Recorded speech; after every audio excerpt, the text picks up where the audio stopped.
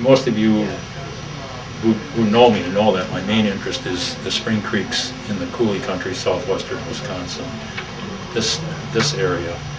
And so that's what I'm mainly tying today, because it's pretty much all I fish. I fish the Wapaka River, I fish the Pine River in this region. Oh, I gotta start. I gotta pay attention. Okay, Jose, have you guys used dubbing loops? Okay. I'll use that tool and do it a little differently. Okay. I use this tool for my dubbing loops. I see Tima's got one over here. But anyhow, basically it's a couple of guitar strings is what it is.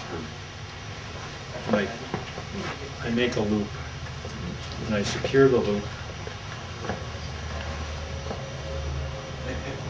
and I run my thread up to the eye. And this would not be for you as a beginner to start off doing this. You want to do the other way. And we'll tie one more the other way. Then for this fly, we'll use this black squirrel, and we'll use this. But if I were you, I would just use this stuff. Okay. I would ignore the black squirrel and the hair zero plus. But this is a mixture of black squirrel, hair zero plus, and I'm going to do the same thing here. I'm going to make a noodle, so to speak. I gotta wax one side of this dubbing loop. Make a little noodle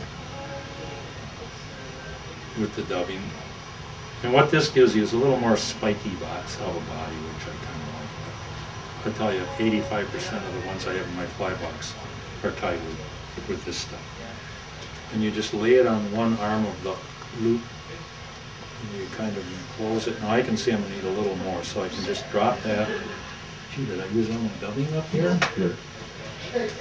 I'm going to just mix a little more dubbing. So a little more hair zero plus, a little more black squirrel. This black squirrel met its demise in the Wapaka area. It's a local critter.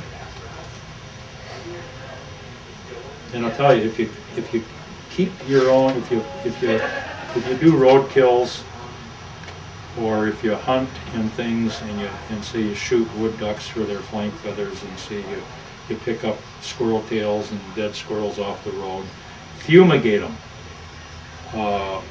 You know, get what you need, and then put them in a Ziploc bag and spray some Raid in them, and let them sit for a while. Okay, now I'm just spinning this dubbing loop. What, freezing them, does that do anything? No. Spin the dubbing loop, and voila. You got a nice, really a nice thing for dubbing. Then you just create your body, plump, go up to almost, but you leave about a little less than a third, and I got just about the perfect amount of dubbing there.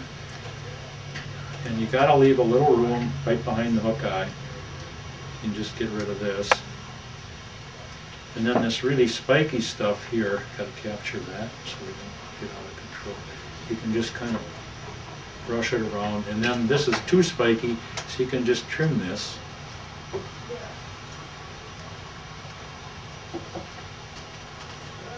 You always trim on the top of the hook, because if you trim down here, you're going to cut your thread.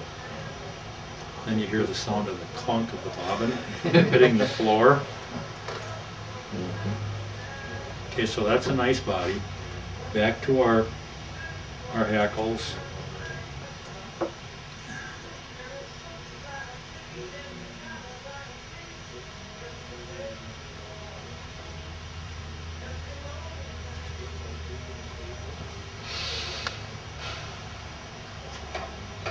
Hackle pliers, we were talking tools a little while ago. Everything, when you're tying a bunch of flies, you want everything easy grab. This is easy, that's easy, and these things stay over here. And this thing always stays right there. And also, I like a clear, nice gray background between my eyes and the fly. I don't like shiny things in my way. I like a nice contrast. Again, we grab the fly end on, or the feather end on, and it usually will just flatten out absolutely perfectly as you start. 1, 2, 3. This one didn't flatten out totally perfectly, but it's not the way it was prepared. Capture these.